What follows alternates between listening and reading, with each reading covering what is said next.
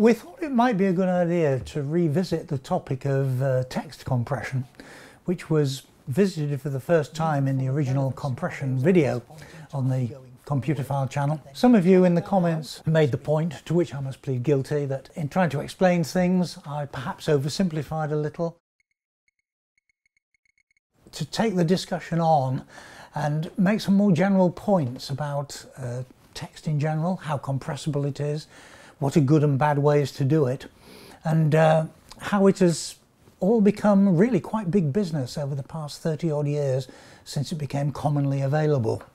Well, the two names we ought to write down to start with on text compression are two gentlemen who wrote a classic paper on it called Ziv and Lempel. But most people, certainly in the English-speaking world, seem to find it easier to say Lempel Ziv rather than Ziv Lempel.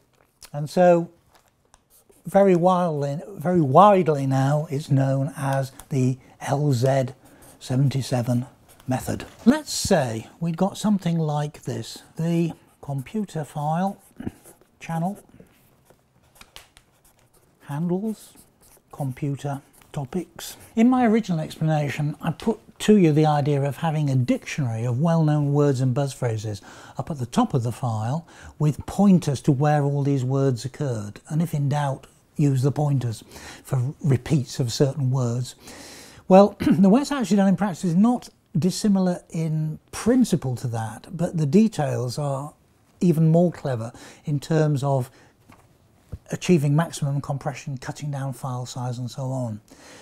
What a typical LZ compressor will do is it will work its way through all of the text that you need to compress and will actually look for sequences of characters that recur over and over again, and will attempt to reuse them as much as it possibly can. It doesn't overtly make a dictionary entry by putting them somewhere special, but just by leaving these strings of text in place, it can reuse stuff in place. Here we've got the word computers, 8 characters, but the compressor could remember that it has seen that string of characters already as a subset of the string Computerphile. The thought immediately occurs: 1, 2, 3, 4, 5, 6, 7, 8 characters are identical here to what they are at the beginning of that word. Can't we use that in some way and cut down the length of this? And what the Lempel Ziv method does is it uses a pointer, and in that composite pointer it points back to where the phrase first occurred, and it also notes down how long the phrase was at that point. Now I'm going to denote these pointers with a notation that looks like this. I'll call it J and L. J being the jump, it's a relative jump. How many characters back would I need to go to encounter this word computer somewhere else? And when I do get back to that character position in the file, then how long will the string of characters be? Now I must emphasize, if you look inside a Lempel Ziv file, you will not see pointy brackets, let alone numbers or characters here. This is just my notation to try and illustrate what is going on. In actual fact, this pointer might well be, at its very simplest, let's say it's 16 bits. 2 8-bit bytes, if you like. The details say it's a little bit more complicated than this even. In 2 bytes, I might be able to do some magic here that will replace 8 bytes in the word computer with a 2-byte composite pointer of this sort. Now what I have to do is to say, right, where did computer occur relative to where it is now? Now this is just a single space here, although it might not look like it. 1, 2, 3, 4, 5, 6, 7, 8. We'll assume there isn't a new line here, but there is a character. 9, 10, 11, 12, 13, 14, 15, 16, 17, 18, 19, 20, 21, 27, 28, 29, 30. A relative backward jump of 30 characters.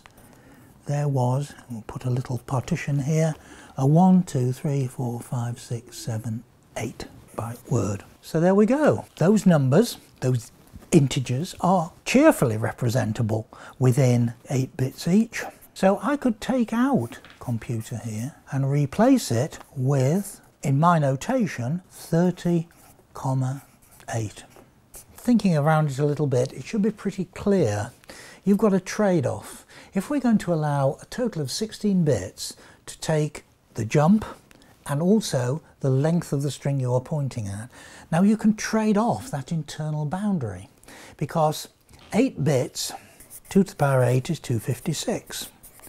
So on either side of this notional divide, you've got the ability to hold integers from 0 to 255. Now, in actual fact, there are not many situations, in Western European languages at least, where you get massively long words repeated again and again and again. So the attitude taken in many practical implementations of this tends to be, let's keep the pointed at string fairly short. So if it is a long word, we might have to do a few of these pointers, but better to have a long jump back possibility. That means that you can keep reusing words up to, well, what? Let's say we do a partition like this, 4 bits here, 12 bits here, 2 to the power 12 is 4096. Note to those of you that keep writing in on comments saying, hey Professor, what should I do? I'm just at high school and I want to do computer science at university. What's the best preparation? My statement would be, learn your powers of 2. Backwards, upside down, inside out. Learn your powers of 2. And while you're at it, learn your 16 times table, so you'll be very quick at doing hexadecimal. I was forced to learn my 16 times table at school, not because we did hexadecimal, but because in those days there were 16 ounces in a pound of sugar or whatever. So 1 16 is 16, 2 16s are 32, 3 16s are 48, and so on. It's worth it.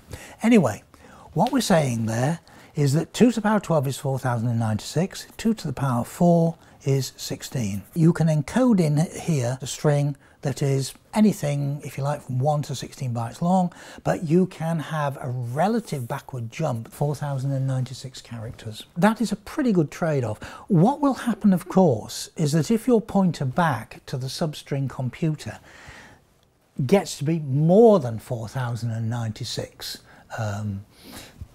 characters away, then your encoder will have to remember and put in its mental dictionary a new instance of the word computer that can be referred back to. So imagine this happening not just for words like computer, but for words like channel, for handles, for substrings of handles called hand, and so on. All the time the thing is preparing, in a sense, to make a dictionary entry of anything that seems suitable so that it can be referred back to again and again and again. So what one's saying here is that even with this simple model, you are being able to replace a multi-byte entity by a 2-byte pointer.